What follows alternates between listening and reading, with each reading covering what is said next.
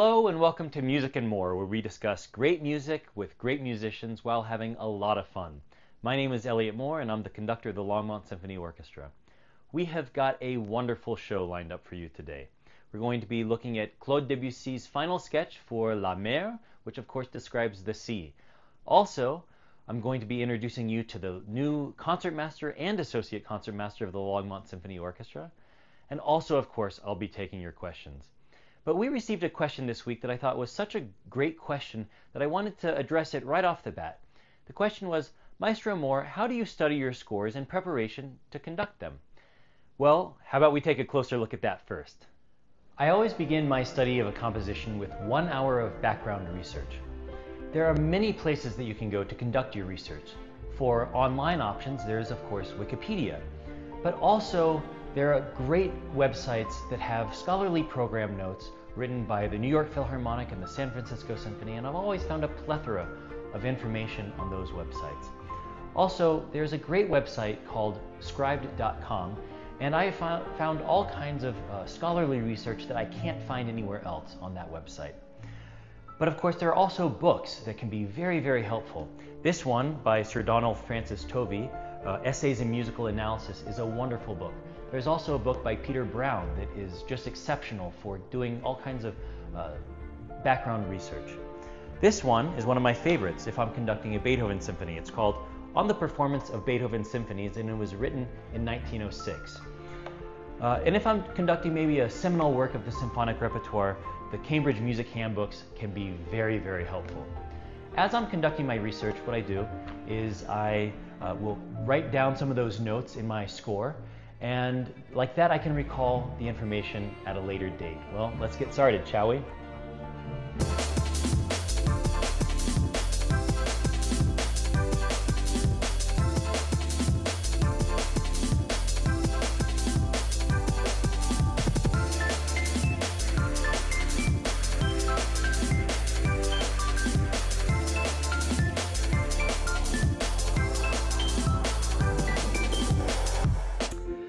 Well, I have taken quite a bit from my hour-long research into Beethoven's First Symphony. Really, the work is indebted to his teachers Franz Joseph Haydn as well as to Wolfgang Amadeus Mozart. And while he takes a lot from these two giants, these two masters of the symphonic form, he's also finding his own voice, and he does that by putting in frequent sforzandi. The work was premiered on April 2nd, 1800 in Vienna at a theater that Beethoven rented himself to kind of put this concert on as a sort of announcement of his arrival in Vienna, on the musical scene in Vienna. And on that same program, he programmed his septet as well as a symphony by Mozart. He also, of course, programmed his First Symphony, which I was just studying, but also he had excerpts of an oratorio from his teacher, Franz Joseph Haydn.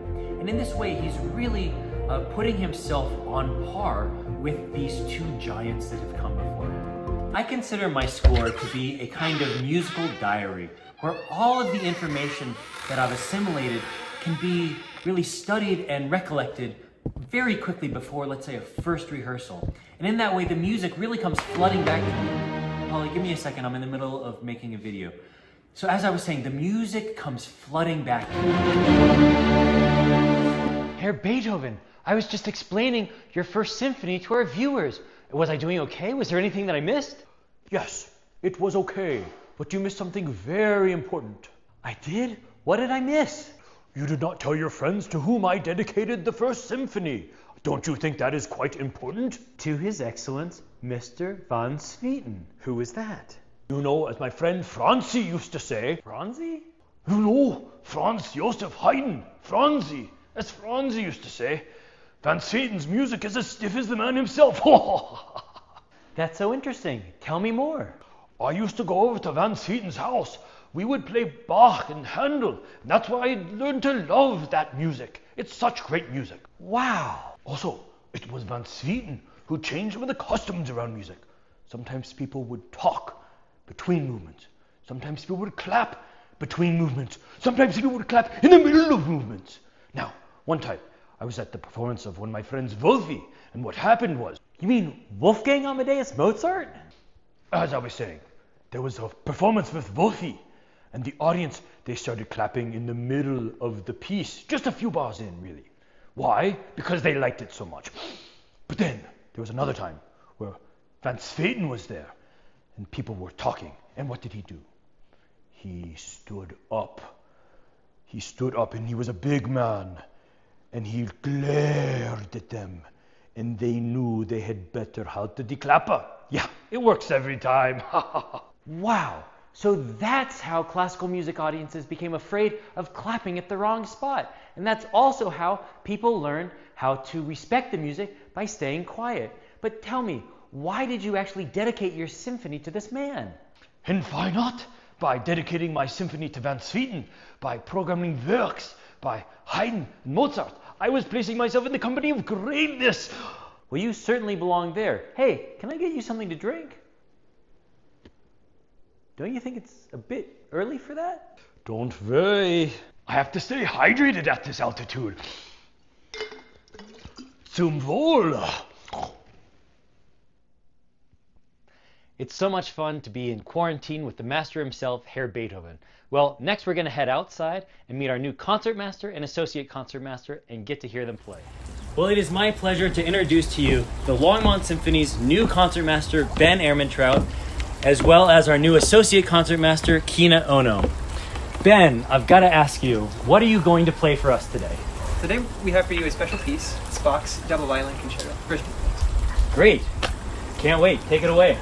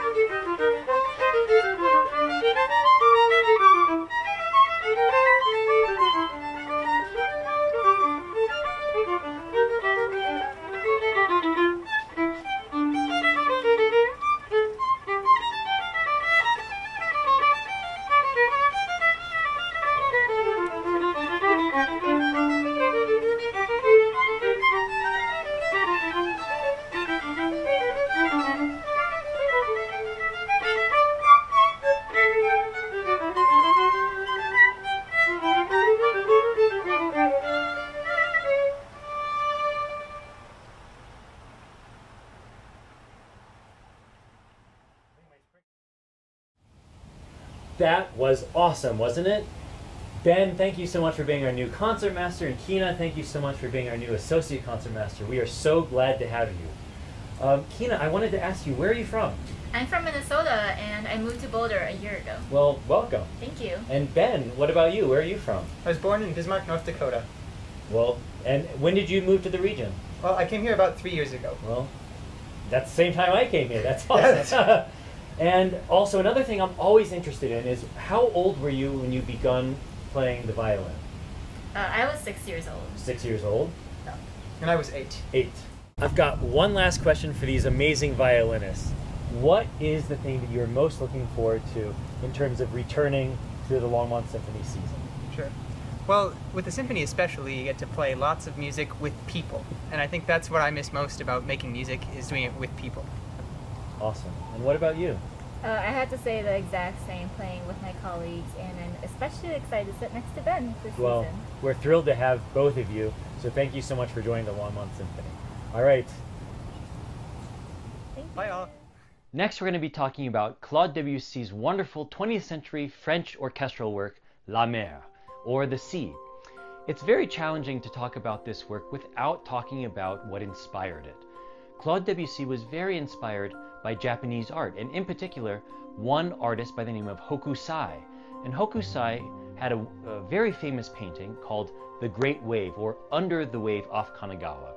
And what Debussy did was, as a young student, he was in Rome, studying in Rome, and he would go through old antique shops looking for Japanese artifacts.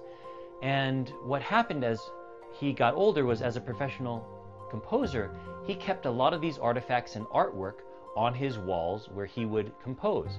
And chief among these paintings that he had was a framed copy of Hokusai's The Great Wave.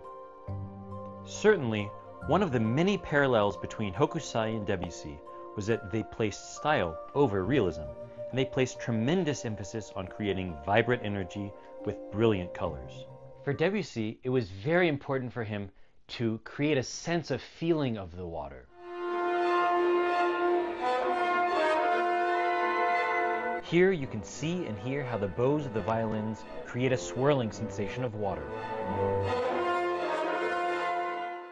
Also, the ferocious height and terrifying form of Hokusai's wave are depicted at this moment in the third movement, when the great wave builds and then crashes.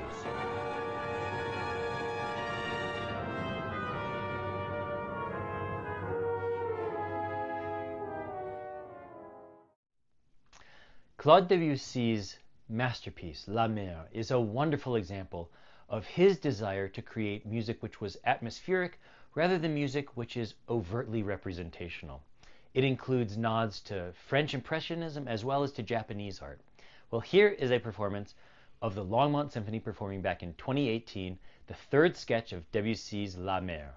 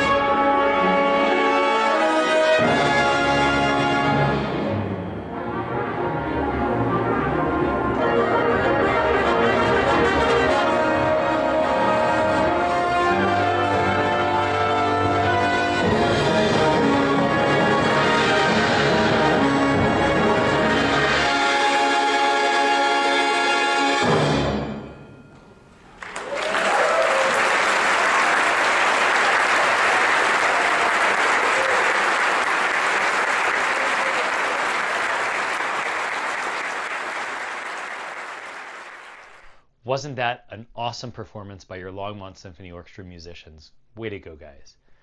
Well, now it's time to move on to your questions. I think that if there's a symphony that I've been wanting to conduct recently that I've never conducted before, it would be Bruckner's 7th Symphony. My favorite TV show? I think I'd have to say Yellowstone. Oh, there's no doubt. The happiest moment of my life was when my daughter was born. Did I ever struggle with feeling motivated to practice? Definitely. Especially when my mom would say, "Elliot, go practice." That was always really a challenge for me. That said, I think that if you are struggling to get motivated, there are some things you can do. Sometimes sitting down with your instrument can be really the hardest step, and if you can just have a routine that gets you started, that can really be helpful, whether that's practicing scales or some kind of warm-up exercise that you always go to. Those things can really help. Oh, I don't think there's any question about this one. Definitely the most famous person in my cell phone would be Herr Beethoven. We text all the time. He's a fun guy. Thanks so much for watching, and don't forget to tune in next time to Music and More.